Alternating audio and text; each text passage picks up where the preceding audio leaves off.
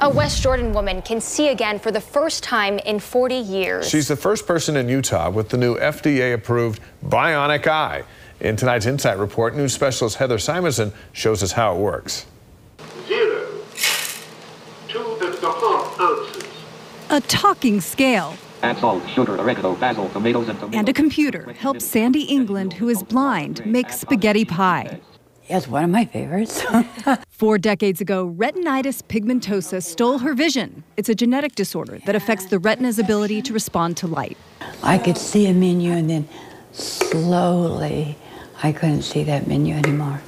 And I couldn't see color. The color just faded away.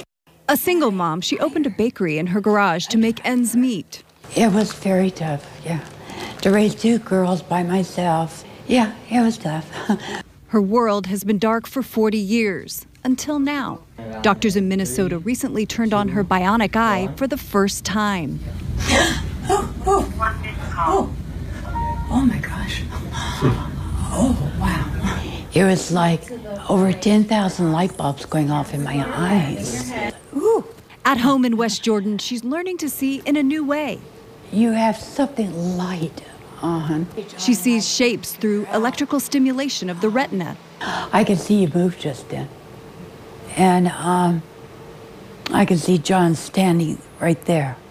Here's how it works. A camera on her glasses captures an image which goes to a battery-operated computer at her waist, then to a device on the outer eye wall connected to a microchip on her retina that sends the information to her optic nerve.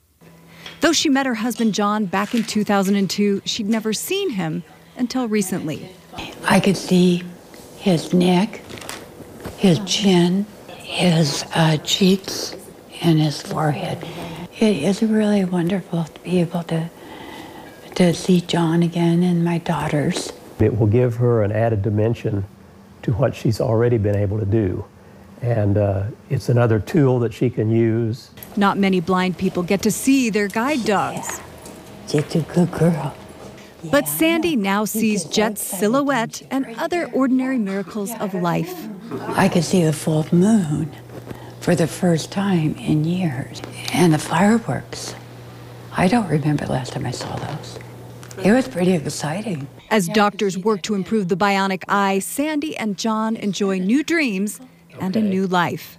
Heather Simonsen, KSL 5 News. Wow. Heather, thank you. Researchers in England are also finding success testing the bionic eye in people with severe macular degeneration. Tourists